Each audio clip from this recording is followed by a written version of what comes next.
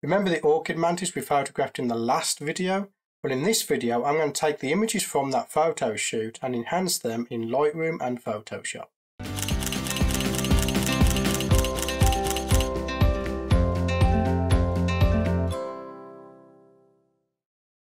Hello, my name is Stuart Wood and welcome to my YouTube channel. If this is your first time here and you're into photography, particularly macro photography is the subject we're covering at the moment and anything to do with that, then click the subscribe button, click the bell icon to get notified of new videos because we're going to be doing a lot of that this year. Now in this video, like I said on the intro, we're going to take the image that we took of our orchid mantis and we're going to take them into Lightroom, do some enhancements and then take them into Photoshop to do some corrections. So first of all, we are in Lightroom and the first thing I need to do is pick the image that I like. So I'm going to come over to my photographing an orchid mantis. This is the file structure I use. I file them by the year, the month, and then the actual project. So in this case, it's 2018 April, photographing an orchid mantis, and then we have images and raw, and we have 48 images in here that we want to filter down to just one. I like to use just one image from each photo shoot. That way I have different styles of images in my portfolio instead of having like 5 of the same type or from the same shoot. This first thing I like to do is I'm just going to come in here. I'm going to select all of the images and then press P to pick them. I can then come to filters and pick the flag for to filter the images out for the flags. Now the reason I'm doing this is because I'm not that good at Lightroom. I've only started using it this year because it comes with the photography plan from Adobe with the Creative Cloud. I don't really know how to use Lightroom, so I'm just using it to organise my pictures. So because I've done that, what I can do now is when I click on an image, I can click or press the X key to eliminate that image from the group. Now it's not deleted, it's merely not showing up because we have the filter selected to flagged. Anything that's not flagged, which the X key will do, or unflag it, anything that's not flagged will not show up. Okay, so these ones here, these were our test shots. And what I'm looking for are images where the mantis is looking at the camera. Okay. That one's okay, so let's have a look here. I prefer the second image. Now this one was the one where the background failed because it was too far away from the mantis. Now we have great detail on the mantis, but I don't like the background, so we will not use that one. And what I'm looking for again is the mantis to be looking at the camera and to be in focus.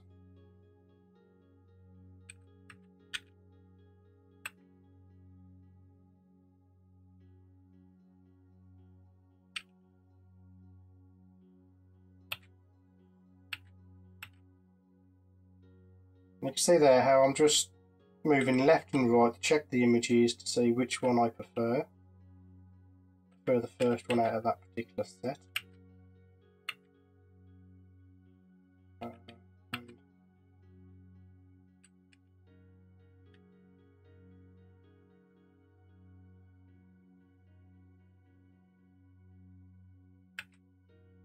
Okay, so we've narrowed it down to 6 images that we want to use.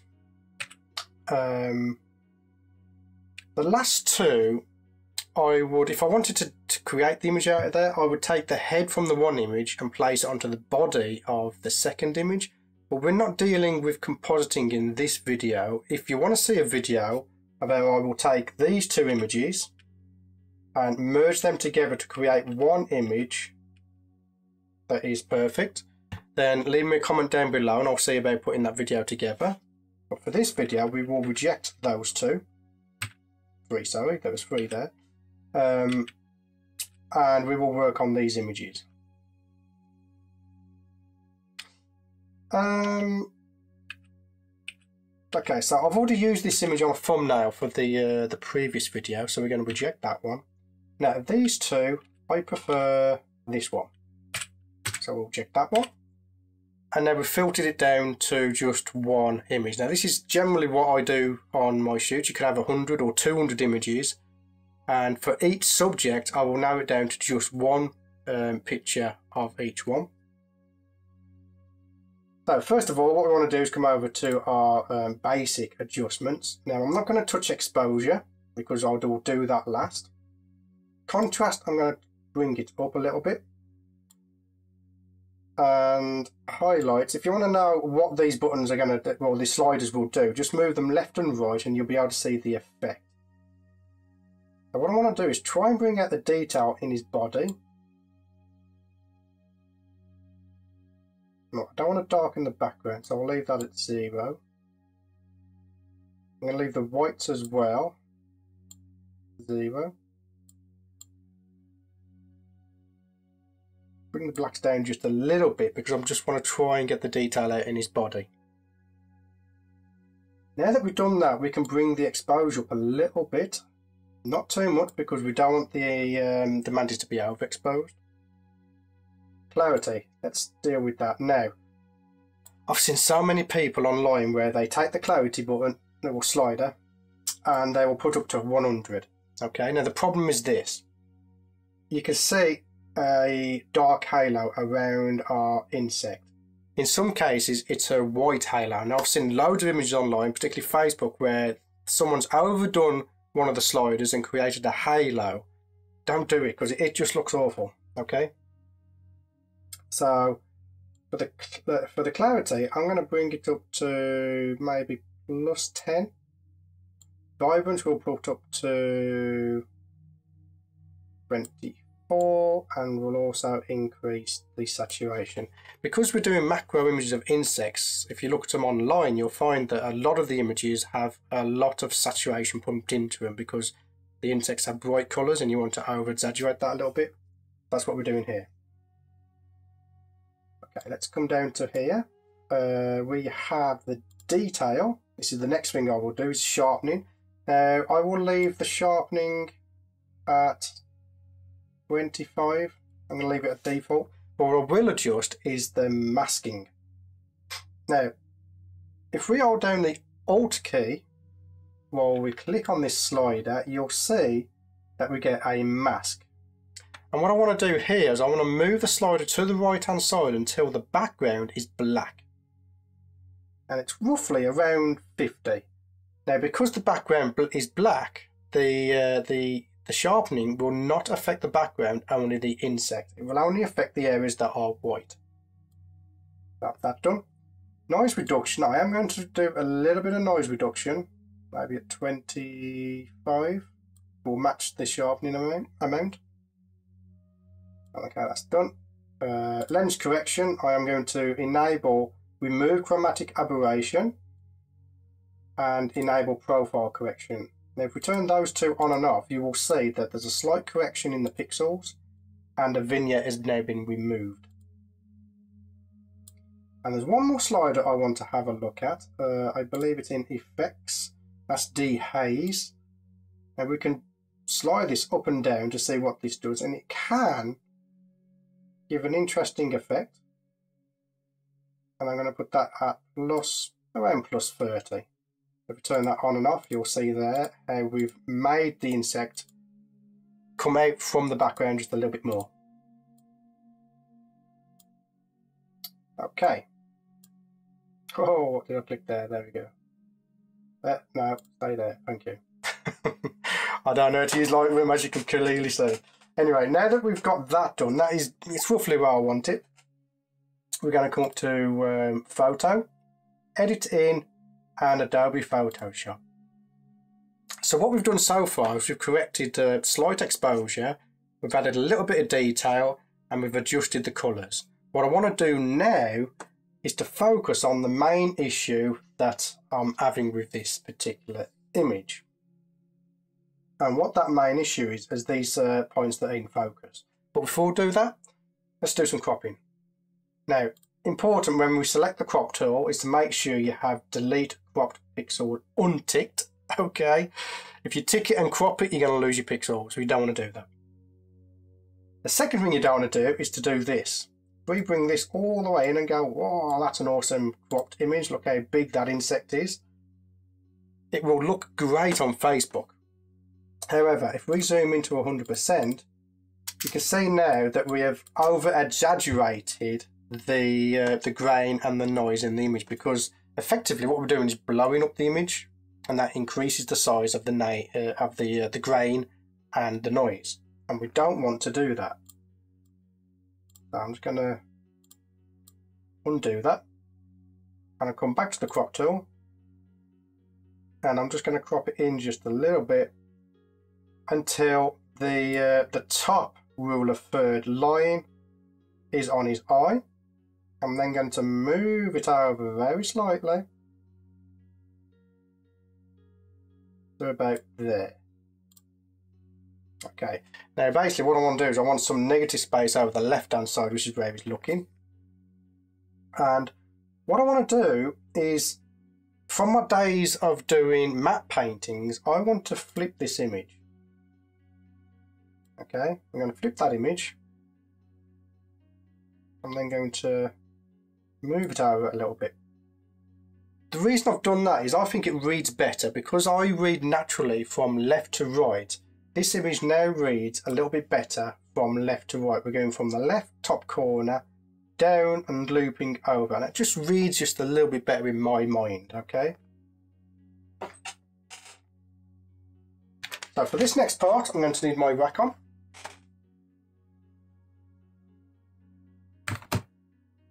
Move the mouse out the way, and what I want to do is evaluate the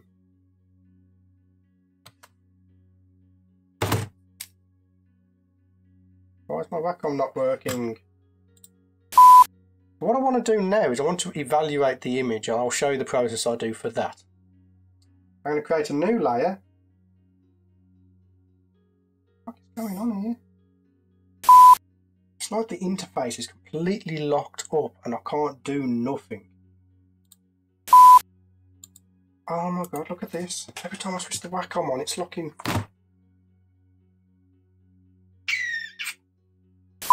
Now that I've flipped the image, I'm going to put some guides down.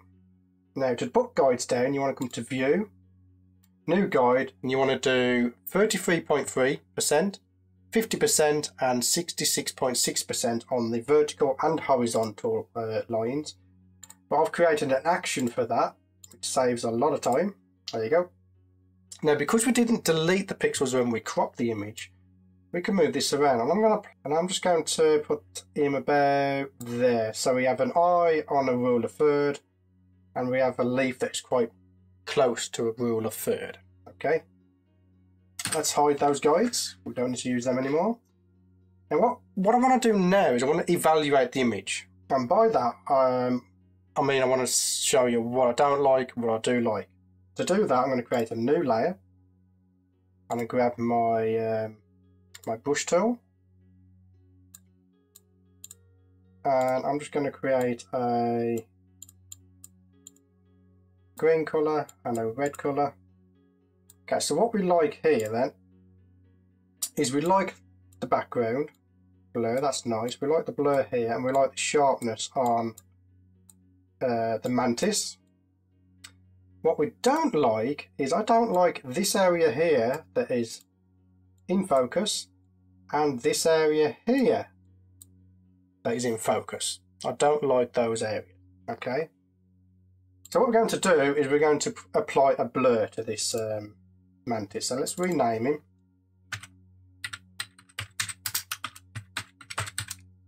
Orchid mantis.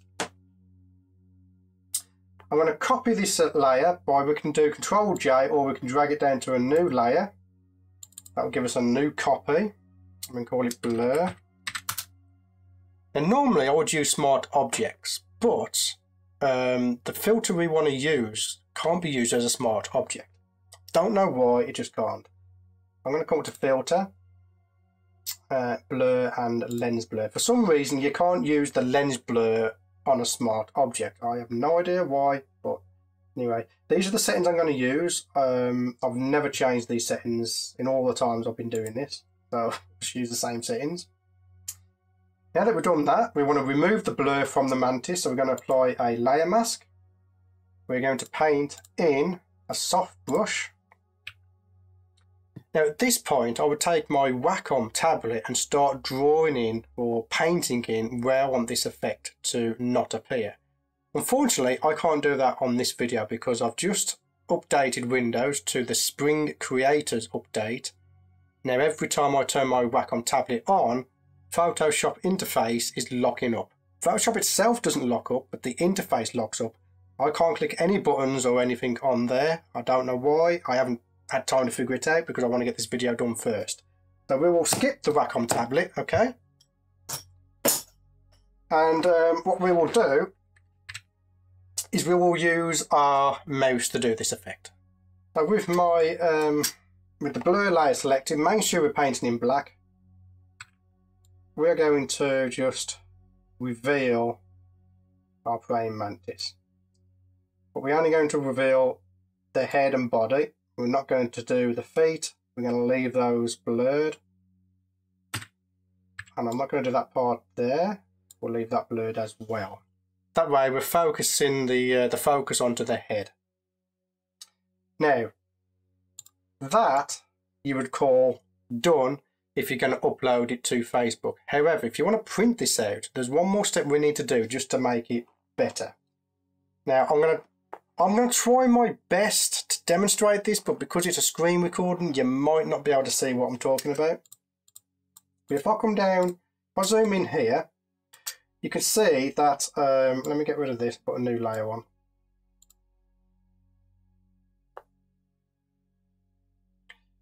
Right. So you can see here, we have noise in the image. However, over here, we don't. And that's because we've blurred the image, and by blurring it we've removed the noise. Now if we print this out, you'll see noise or film grain in the sharp areas of the image but not on the blurred area. So let's fix that now. What we need to do is create a new layer. We're going to fill this with 50% grey and select our blend mode to soft light. When you select soft light, it removes any grey in the image, and anything that's dark will darken the image, anything that's lighter will lighten the image. We're going to create a smart object so that we can edit this effect afterwards if need be. We're going to come to Filter, Noise, Add Noise, and we're going to add 1% noise. Now, I really hope you can see this, but that has now added noise into this area of the image. Over here is our original, and that's the noise. We're almost done. The only problem we got is the noise is smaller than the noise that's on the original image. So to fix that, again, we're going to come over here, right click and convert to a new smart object. This keeps everything intact if we need to go in and edit it later. And then I'm going to press Control T to free transform, or you can come to edit and free transform. And we're going to increase the size of this layer to 150%. To stop this effect from being added to our existing noise, we need to create a clipping mask by holding the Alt key down, coming in between the two layers and clicking. So there is our praying mantis, almost done. There's one more step, there's always one more step. Now, if you want to post this to Facebook, there's a step that we have to know. We've taken it from Lightroom into Photoshop. However, have you ever noticed or ever come across when you post something on Facebook, the image looks dark, flat, just doesn't look like it did when you had it in Photoshop? This is why. We have the wrong profile selected for posting it out to Facebook or any type of web-based interface. We come to Edit and come to Convert to Profile. You can see our current colour space is Pro Photo RGB. That does not work on any type of website, okay? So before we do anything, we need to convert it to an sRGB. You can convert it to Adobe sRGB. I like to convert it to the sRGB, IE, whatever. That's the one I convert it to, okay? We'll convert that. You'll see no change in Photoshop because Photoshop is very good at converting the images. But now if I upload this to Facebook, the images will be perfectly the same as they are on here, and they won't be washed out, or it usually comes out dark and flat, but that will fix that problem. And there is our image done.